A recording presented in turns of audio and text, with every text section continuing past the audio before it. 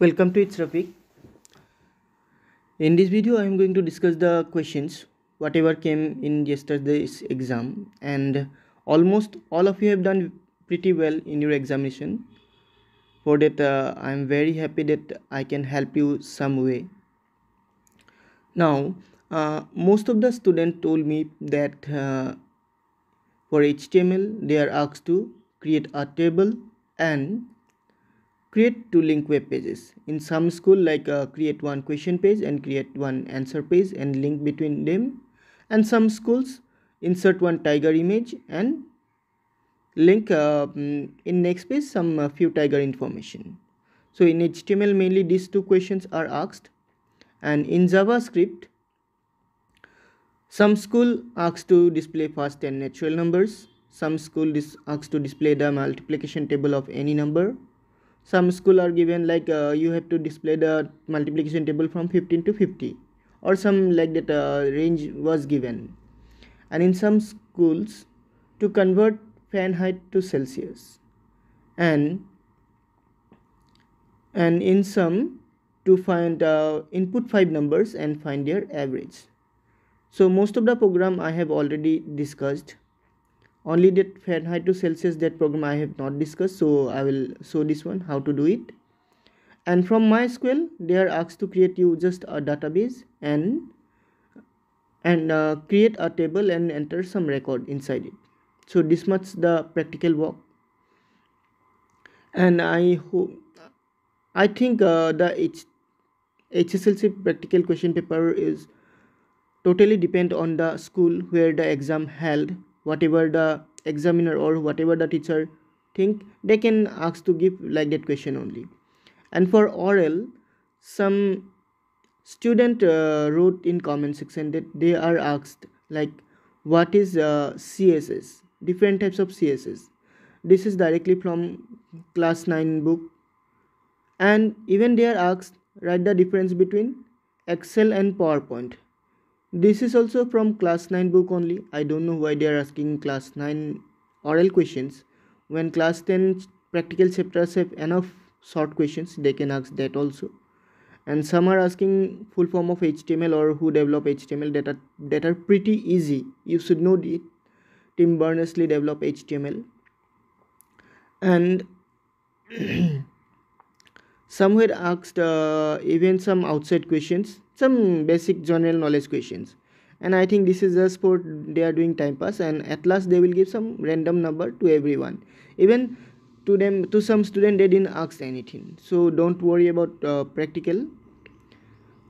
You will get from, I have already said, 13 to 20 you will get some marks. Whoever did something, they will get good mark, and who are not doing anything, just sitting idle and even not answer the oral question, they will get 12, 13, 14 like that mark. Now I am going to show you this question, convert Fahrenheit to Celsius, how to do it. Other question we have already done, so I am not going to explain it again. So this program I have already done, I am going to show you from there only. This is the code body, HTML body, then script part. After that I am taking two variable f and c, f for Fahrenheit and c for Celsius. Then I am writing f equal prompt enter temperature in Fahrenheit. After that c equal f minus 32 into 5 by 9. This is the formula to convert temperature from Fahrenheit to Celsius. So this one. Now after that we have to show the result. For the document dot write f plus equal c degree Celsius. When we will open the file in browser, the output will be like that.